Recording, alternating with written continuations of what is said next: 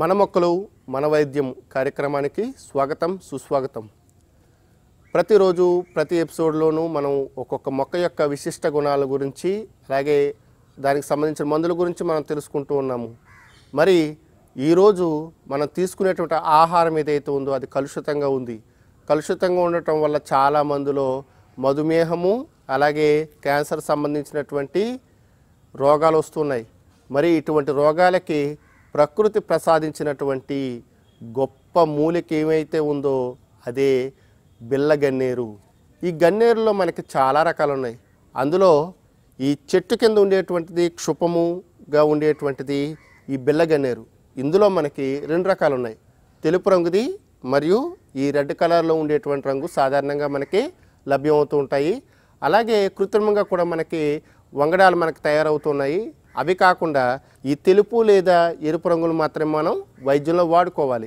మరి ఈ బిళ్ళ గన్నేరు యొక్క ఉపయోగాలను మనం ఒకసారి పరిశీలించినట్లయితే దీన్ని సాధారణంగా క్యాన్సర్ దాంట్లో అద్భుతంగా వాడుకోవచ్చు.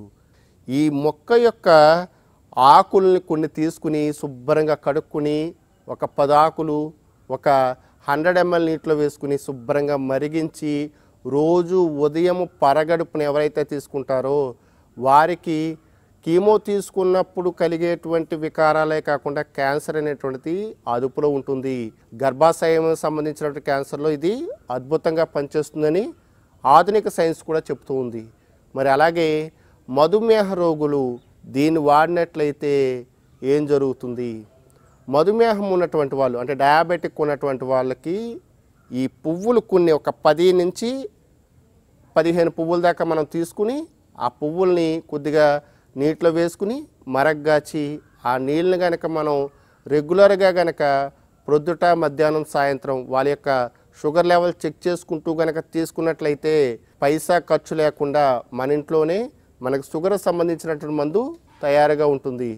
కాబట్టి షుగర్ వ్యాధిగ్రస్తులు ఎవరైతే ఉన్నారో వాళ్ళ యొక్క షుగర్ లెవెల్ని రోజు అదుపులో ఉంచుకోవాలంటే మన పెరట్లో ఈ బిళ్ళ గన్నేరు చెట్టు పెట్టుకున్నట్లయితే ఖచ్చితంగా అదుపులో ఉంటుంది. మరి ఇది అతిగా వాడడానికి వీల్లేదు, ఎందుకంటే మనకి గన్నేరులన్నీ కూడా విషంతో సమానం. కాబట్టి ఇటువంటి గన్నేరు వాడేటప్పుడు మాత్రా ప్రమాణాన్ని ఖచ్చితంగా పాటించి తీరాలి.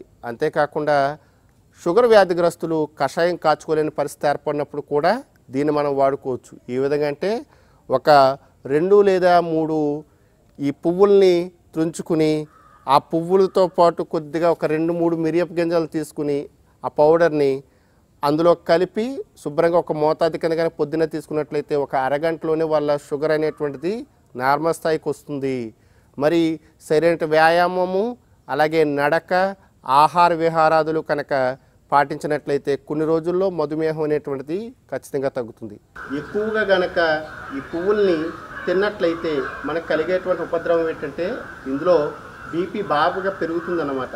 కాబట్టి మంచి డాక్టర్ పర్యవేక్షణలో మాత్రమే ఈ మొక్కని మనం వాడుకోవాలి.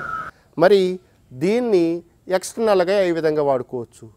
శరీరం మీద కంతులు ఉంటాయి చాలామందికి, అవి ఎటువంటి మందులు వాడినా సరే మనకి ఆ ప్రాబ్లం తగ్గదు. అటువంటి వాళ్ళకి అద్భుతమైన మందు మన బిళ్ళ గన్నేరు మొక్క. మరి కంతులున్న వాళ్ళు ఎలా వాడుకోవాలంటే ఈ ఆకుల్ని శుభ్రంగా దంచి అందులో కొద్దిగా ఆవదం వేసి బాగా మరిగించి గోరువెచ్చగా ఉండగా మీరు కనుక ఆ కంతుల మీద వేసినట్లయితే కొన్ని రోజుల్లోనే ఆ కంతులన్నీ కూడా సమూలంగా అణిగిపోతాయి. రోగం ఏవైతే ఉందో అదంతా కూడా శాంతిస్తుంది. కాబట్టి ఇటువంటి అద్భుతమైనటువంటి ఔషధ గుణాలు ఉన్నటువంటి ఈ బిళ్ళ గన్నేరు మొక్క గురించి మనం తెలుసుకున్నాం కదా. మరొక ఎపిసోడ్లో మరిన్ని విషయాలు మనం తెలుసుకుందాం. చూస్తూనే ఉండండి మన మొక్కలు మన వైద్యం. ఈ వీడియో మీకు నచ్చినట్లయితే లైక్ ఆర్ షేర్ చేయండి. మరిన్ని ఆధ్యాత్మిక సనాతన కార్యక్రమాల కోసం మా ఛానల్ సబ్స్క్రైబ్ చేసుకోండి.